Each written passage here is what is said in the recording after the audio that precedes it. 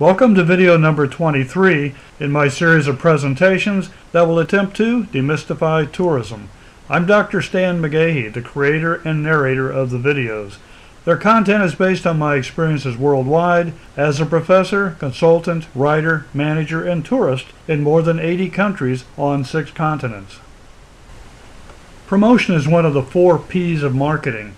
The other 3 P's, product, price, and place, also known as distribution, exert a significant impact on promotion.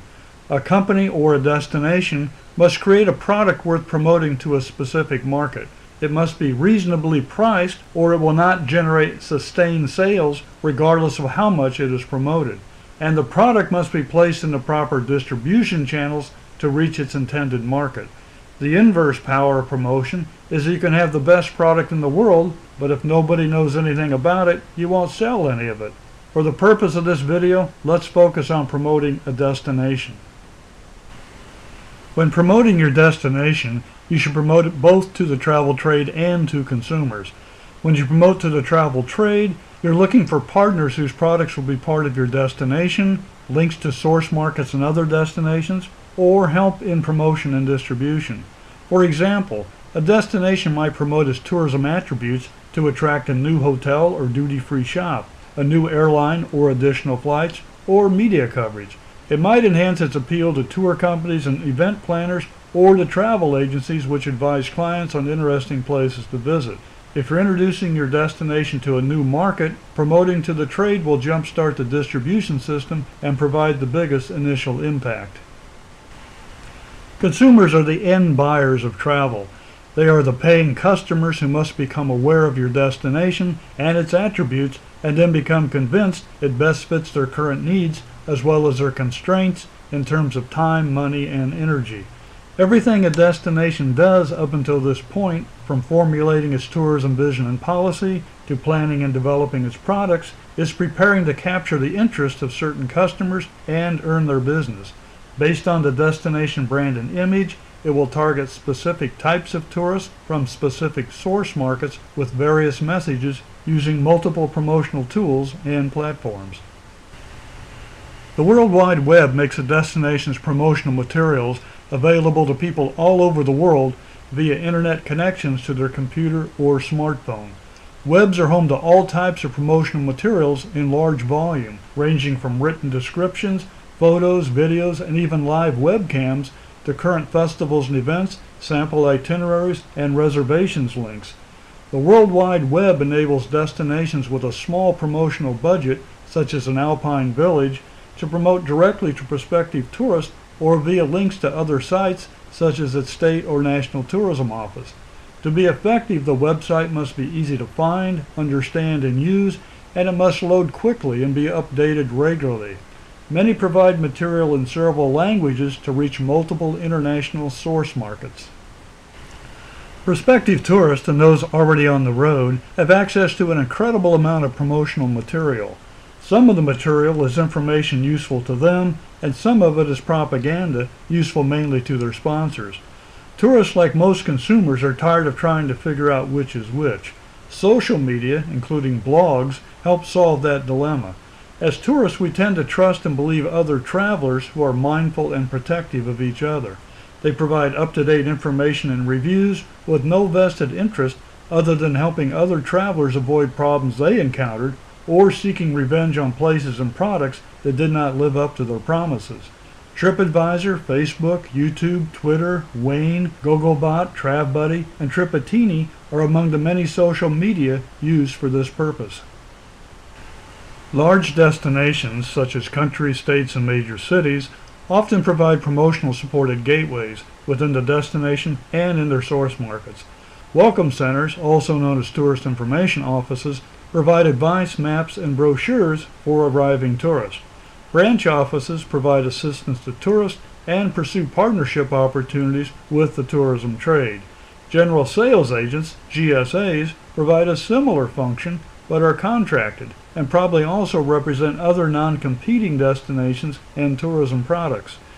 Typical activities of branch offices and GSAs are conducting sales seminars, arranging advertising and public relations campaigns, managing media relations, making sales calls on travel agencies and tour operators, representing the destination at travel fairs, and handling consumer requests.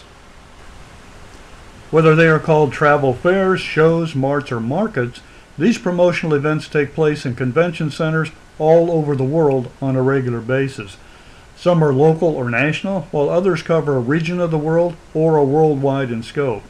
Travel fairs feature the leading suppliers such as airlines, attractions, hotels, rental car companies, and cruise lines, as well as tour operators, national tourism offices, and many other tourism suppliers and support businesses. Companies and organizations set up booths to display their promotional materials and meet with potential buyers. They also often host product seminars in adjacent meeting rooms. Many travel fairs last 4 days, with the first 2 days reserved only for the travel trade and the last 2 days open to both trade and the general public. Familiarization trips, which are also known as FAM tours and inspection tours, are a cost-effective means for a destination to bring members of the distribution channel and media to the destination to gain first-hand experience of its tourism attractions, facilities, and overall appeal. A FAM tour is a whirlwind tour of hotels, restaurants, clubs, museums, parks, and major scenic and historic sites that includes meetings with various executives and managers within the local tourism industry. Upon its conclusion, the expected result is travel agents and tour planners will be more interested in sending tourists to the destination, and print and broadcast media will have gained sufficient material to publicize the destination to their respective audiences. Meanwhile, the components of the FAM tour itself are in-kind donations of otherwise unsold airline seats, empty hotel rooms, and free admission tickets provided by the companies expected to benefit from the increased business generated by the familiarization trip. Effective tourism promotion requires a thorough knowledge of the media and excellent relations with it in both domestic and international source markets.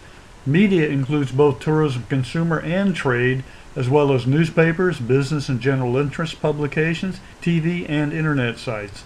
Price and placement of advertising, use of public relation pieces, frequent mention in relevant news stories, and favorable interviews and broadcast footage are all critical to the success of destination promotion. Destinations compete for media coverage, so updated press kits, press releases, photos, and video clips must be prepared and distributed. In addition, destinations must be able to utilize proper crisis management techniques to avert news that can harm a destination's image and appeal. The purpose of tourism promotion is to create awareness of a destination and stimulate interest in visiting it. The best and cheapest way to do this is by creating satisfied customers and letting the strength and believability of their word-of-mouth advertising help promote your destination. Today, that also includes the use of social media. Satisfied customers are repeat and referral customers. They come back again and again and recommend your destination to others, in effect acting as an additional sales force for you. Loyalty programs such as frequent flyers for airline passengers and frequent stayers for hotel guests reward repeat customers. Tourism promotion is a major expenditure, but well-planned and executed promotional activities based on thorough research are necessary for a destination to reach its goals. Finding the proper mix of promotional tools and platforms within a destination's annual budget means critical decisions will have to be made in order to succeed in highly competitive source markets. Now I invite you to watch video number 24, Tourism Distribution. Thank you.